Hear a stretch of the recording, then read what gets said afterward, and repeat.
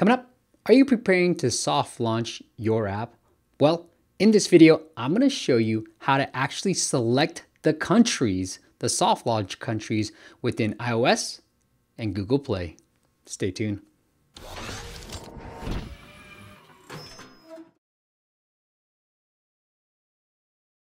What is up, App Nation? It is Steve P. Young, founder of appmasters.com. You know, the place you go when you want action-packed content in the app business. And we have an app marketing agency where we'll do everything for you, or we have an academy where you can learn our exact process. But I'll tell you more about that later.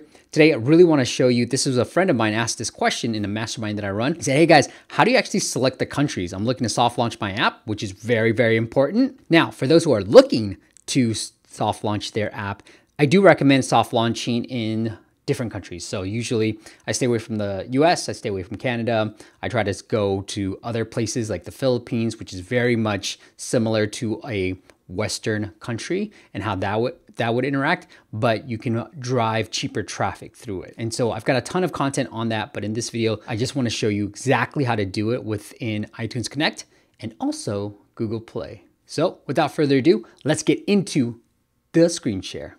All right, guys, so I'm gonna pick an app that I was planning to release, but we're not gonna release it anymore. And so I'm already within the app. I'm gonna go into my account, but this is the app, Twin Trouble. So once you come here, you're gonna see the app information, which is everything that you have to add.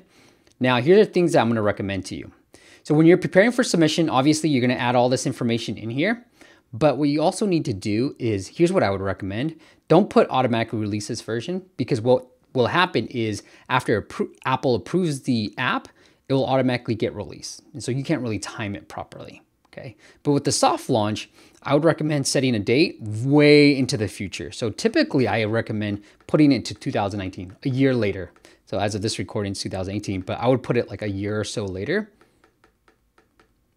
because you can always come back in here and adjust the date, okay? So put 2019, because what will happen is Apple will see it in review, approve it, and then get it pretty much ready for the App Store, all right? So very, very critical point. Always put it for something way beyond a date, because you can always come back here and adjust that date after it's been approved, and you can do your soft launch and everything else, okay? So put it a year late from now, all right? And then what you're gonna do is obviously submit, get it approved by Apple, and then once you have done that, you're gonna go into pricing and availability right here. I'm gonna save this just because why not? So I'm gonna go to pricing and availability, and here's where you select the countries. So if you're launching a game, I do recommend making it available for pre-order. So definitely check that off, because we've been able to get a client featured through that. And then, oh, I haven't selected pricing, but let's make it free. Save, let's see, cool. And then here's where you're gonna select the territories. So here. So you can select all, which is default, or you can select the countries that you want to launch into.